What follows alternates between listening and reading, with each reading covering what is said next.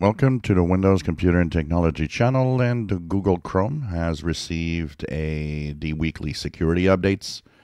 And once again, that also means that the other Chromium browsers like Edge, Vivaldi, Brave, and so on will get the security updates too. So this week, 3 security flaws that we'll look at. So if you go into the upper right corner, 3 vertical dots, Help, and About Google Chrome, you will be moved at version 122.0.6261.111 or 112, depending if you're on Linux, Mac, or Windows.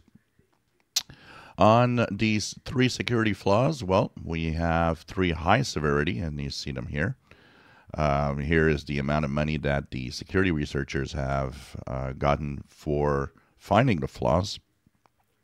So one is an out-of-band memory access in V8. Another one is an inappropriate implementation of V8, which is a scripting engine within the Chromium browser. And the last one, high severity, is FedCM, which is the Federated Credentials Manager, which oversees how the handshake connections of your browser with other websites go without you having to give personal details about yourself or anything. So all 3 are high severity. That means they're easy to exploit. So I would recommend that you do update your Chrome browser as soon as possible. This will keep you safe. This is, of course, your first line of defense because it's what you use to go on the web and see the different websites. So check out the updates for Chrome as they are now available, as they are weekly.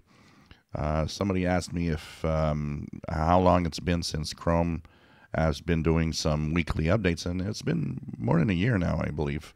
It's a new schedule that they at some point implemented and decided that it was better to do some weekly updates of security rather than, wait at random times. So like that, you can, you know in advance that every week there'll be something for security popping up under the browser.